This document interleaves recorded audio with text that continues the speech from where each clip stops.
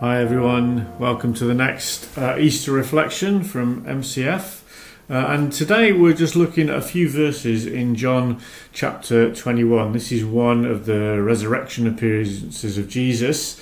And in this particular one, it's after some of the disciples have been fishing all night and they haven't caught anything. And then Jesus is on the shore of Lake Galilee and he sees them and he tells them to let the net down the other side of the boat, which they do. And in a repeat of an earlier miracle, they then get this huge catch of fish, which they then drag onto the shore. And then they have breakfast together with the risen Jesus. And the few verses I want to read this morning is just straight after they've had breakfast. And this is taken from the book of John and the last chapter, chapter 21.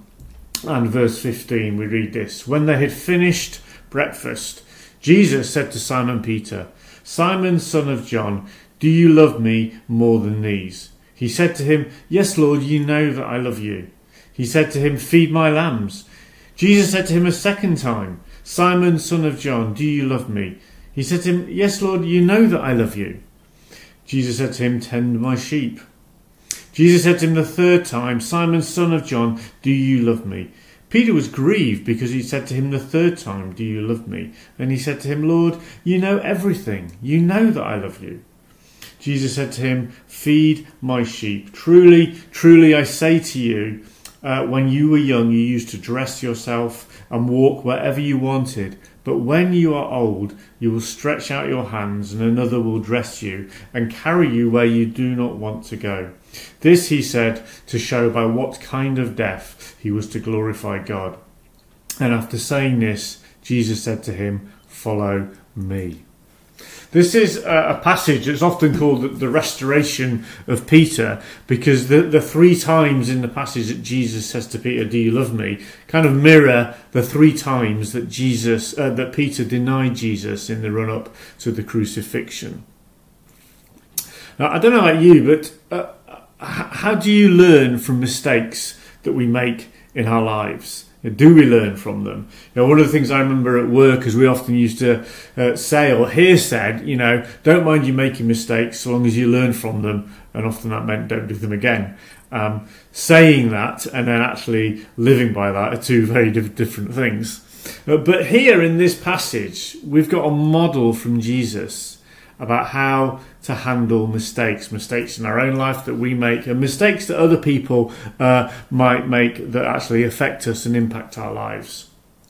I wonder how Peter was feeling. He denied Jesus 3 times. He followed Jesus passionately. He was, one of these guys that spoke first and thought later.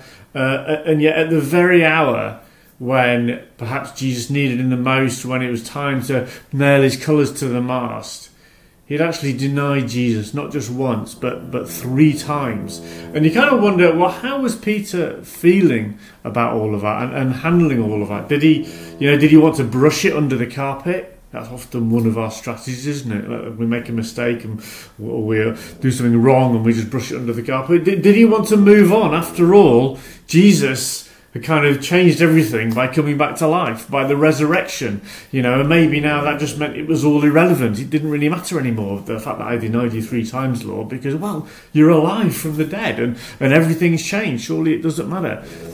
Or I wonder, each time he saw Jesus after the resurrection, and they're in the room together or whatever, is he thinking, okay, are you thinking what I'm thinking, Lord? When are you going to say something about what I did?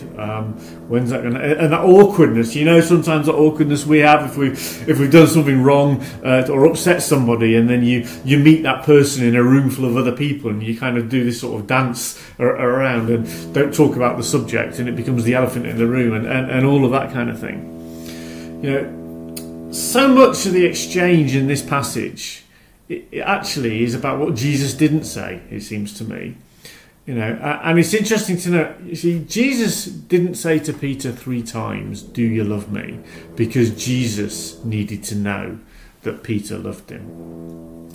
Jesus said it 3 times because he knew that Peter himself needed to hear that he still really passionately loved Jesus. And what he was trying to do, really, and what he was doing, was resolving Peter's own doubts about his following of Jesus. And it's interesting that Jesus brings it all out into the open. He doesn't brush it under the carpet. Brushing it under the carpet never really works, unfortunately. Moving on and pretending it didn't happen doesn't really work, unfortunately. So what Jesus does is he brings it all out into the open. Yes, Peter, you did deny me 3 times, and you need to know that I forgive you. You need to know that actually I restore you. You need to know, Peter, that actually you're better than that, and that you don't have to be defined by what you've done. And that you are better than that. I can remember as a young Christian, or perhaps just as a young bloke, actually, often making mistakes. I still do make mistakes, but I can remember as a young guy, making mistakes and going to church, talk with people that I respected in the church I was at the time, and kind of, confessing stuff that I'd done wrong and needing to get it dealt with.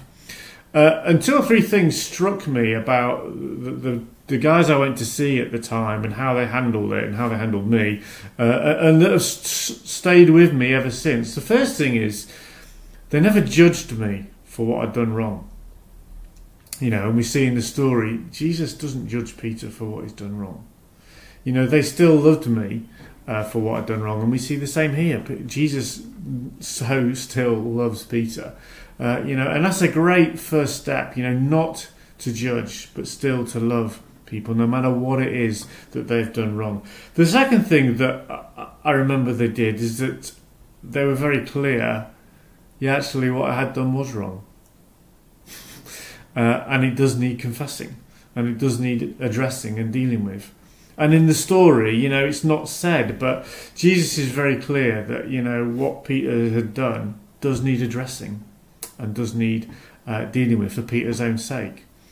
And the third thing that struck me is that, in those days when I'd see these guys and they'd pray with me, they had a belief in me that I was better than the mistakes that I'd made.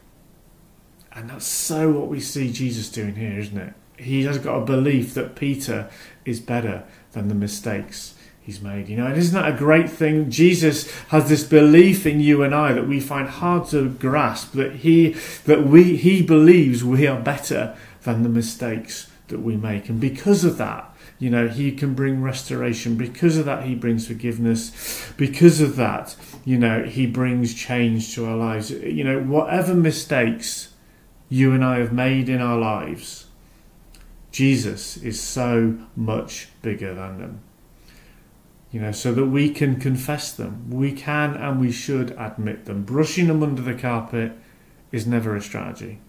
Pretending they never happened and hoping things move on is never really a strategy.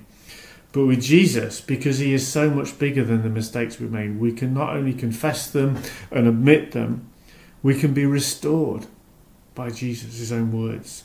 And rather than be defined by our mistakes or limited by them, they, just as Peter found, can become a springboard so that we go on to do what God is calling us to do. And what an example Jesus gives us here. One that, we would do well to take on board when we make mistakes, and one we would do well to take on board when people make other mistakes that affect us. Not to judge people, but to love them. To restore them and to know that we and they are better than the mistakes that we made. Let's just pray, shall we? Lord Jesus, thank you for your example. Thank you for your amazing love and your passion for us, Lord. I thank you, Father, that we don't have to be defined by the mistakes that we've made and the things that we've done wrong, or things that have been done wrong to us even. But like Peter in this story here, you call them out, Lord Jesus. You say, don't brush them under the carpet, but bring them here in front of you, and you heal us, you restore us, you forgive us, and you set us on the path, Lord, to do even greater things for you because you believe in us. Thank you, Jesus. Amen. Have a great day, everyone.